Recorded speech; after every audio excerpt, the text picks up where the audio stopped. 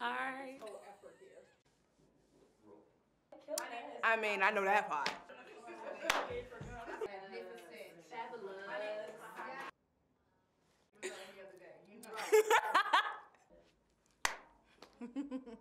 They say you ain't supposed to be here, black girl.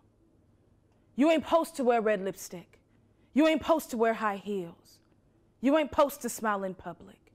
You ain't supposed to smile nowhere, black girl. You ain't supposed to be no more than a girlfriend. You ain't supposed to get married. You ain't supposed to want no dream that big. You ain't supposed to dream at all. You ain't supposed to do nothing but carry babies and carry felons and carry weaves and carry silence and carry families and carry confusion and carry a nation, but never an opinion. Because you ain't supposed to have nothing to say, black girl, not unless it's a joke. Because you ain't supposed to love yourself, black girl. You ain't supposed to find nothing worth saving in all that brown.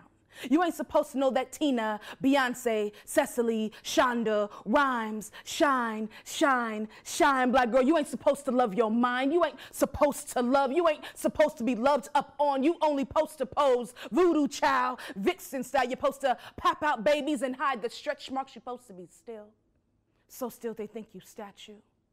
So still they think you chalked outline. So still they keep thinking you stone. Until you look more Medusa than Viola Davis. Until you sound more Shanae than Kerry Washington.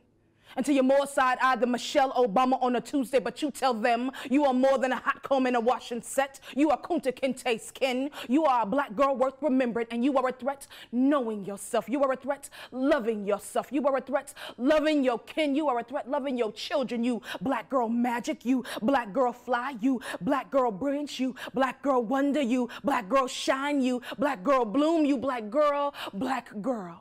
And you turning into a beautiful black woman right before our eyes.